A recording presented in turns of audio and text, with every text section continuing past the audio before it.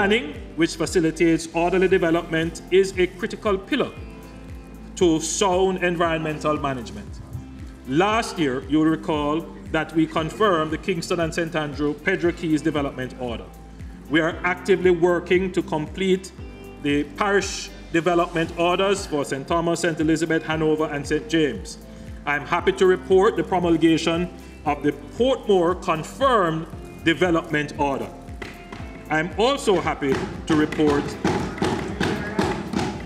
that NEPA has completed the master plans for Constant Spring, Halfway Tree, and Negril.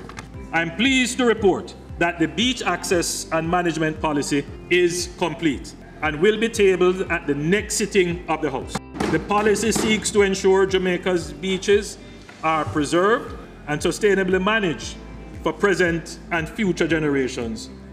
And the provision is made for Jamaicans to be able to access their beaches. The existing Fantasy Beach Park in Priory St. Anne will be developed into a parish beach park similar to the Harmony Park in Montego Bay. The government will be upgrading another 9 free community beaches this year. Beyond 2024-2025 budget year, we will develop the Boston Beach Park in Portland, and we will do a major beach park in Negril.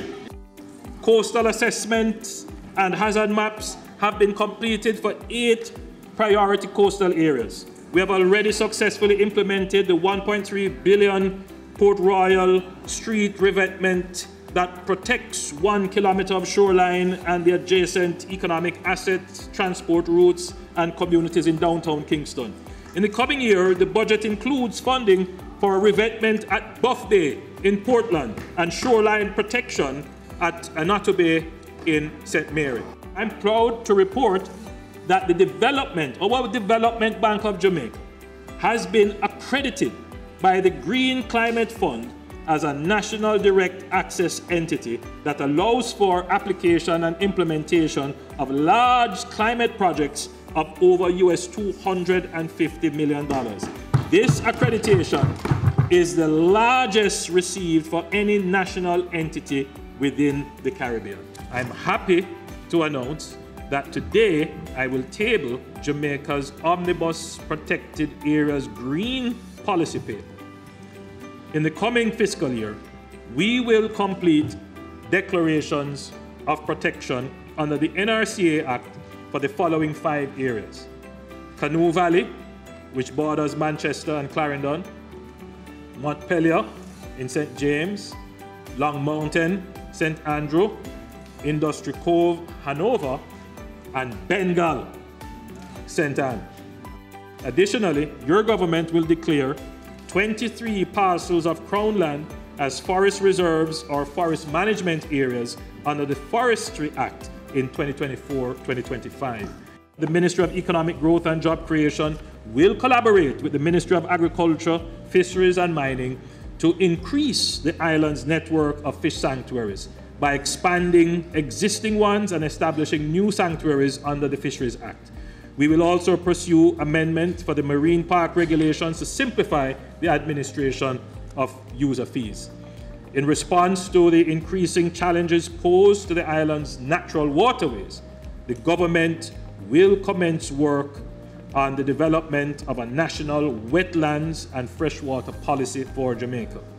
Jamaica will complete its national policy on the environmentally sound management of single-use plastics. This year, we will begin the separation of waste, in particular plastic waste, at all government facilities nationally. Jamaica will also enter phase 4 of the ban on some plastic materials on June 1 of this year.